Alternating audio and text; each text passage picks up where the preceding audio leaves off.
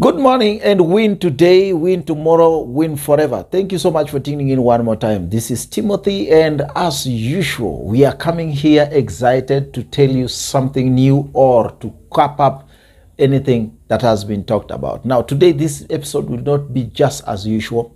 I want to just come up with only one thing in this episode. I want to crown something of how do you know that you will succeed in any venture.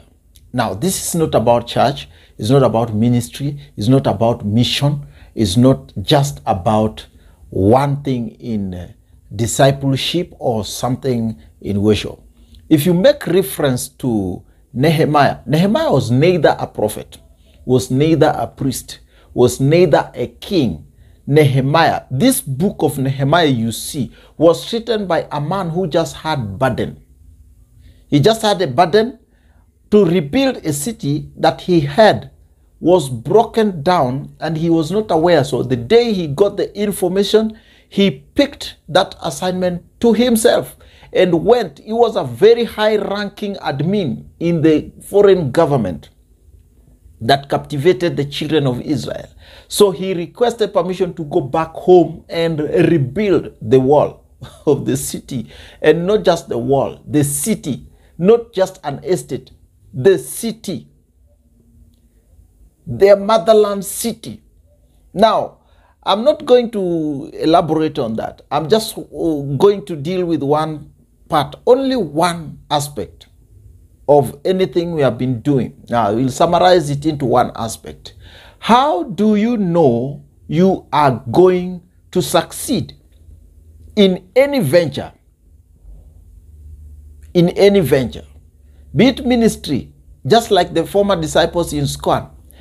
Be it business. Be it relationship. You can at least tell from beginning, you can tell whether you will succeed in this thing or it will fail. You can succeed in your mind way back before you start venturing into it. Now, first point you will realize if you have to succeed is the foundation you lay down. How did you start? I know there are other cases where someone gets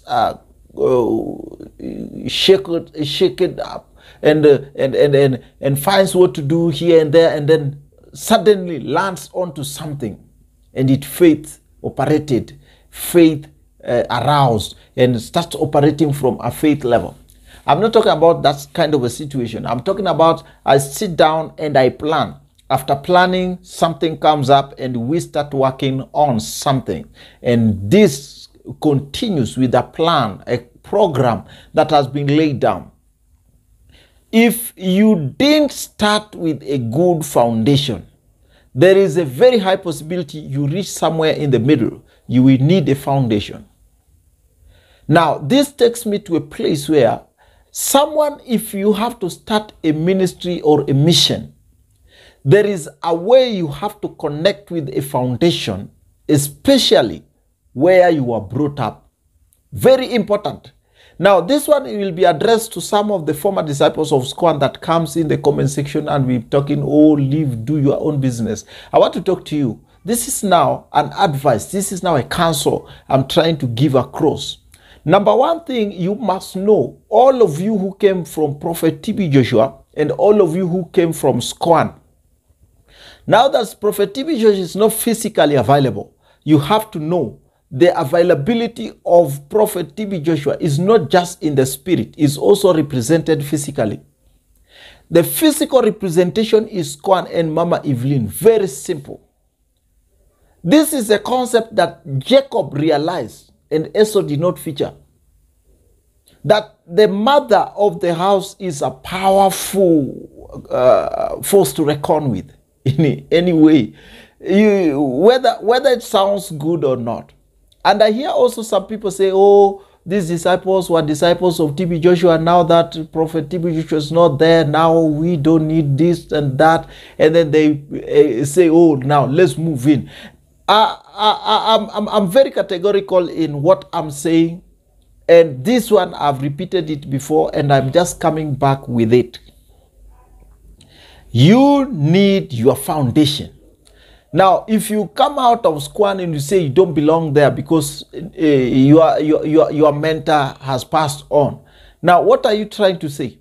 You are trying to tell us that even us who believed in your mentor, or you believed in the institution that brought you up, we are now foundationless.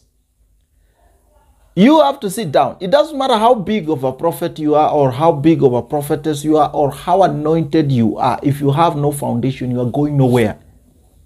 Now, that's one point. And I want to station there. Don't go to any other point now. I want to station into that one point. You must know, if your foundation is wrecked, you have no place to stand. Even the Bible came in to say, what will the righteous do if the foundation is shaken? They will run to the foundation, the rock, Jesus Christ. Now, you run to Jesus Christ. And the Jesus your mentor introduced to you, you still don't even have a picture of how to operate with him.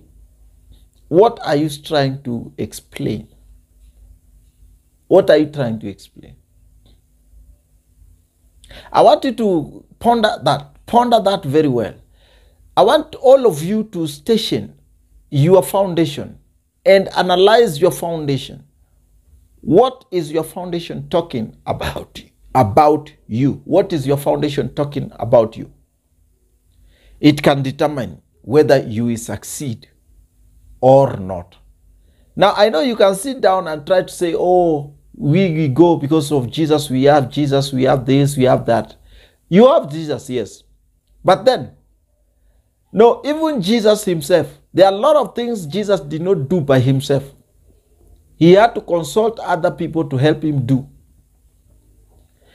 As much as Jesus was a God, he had to live in adherence to the social-friendly environment he was in for his mission to be complete.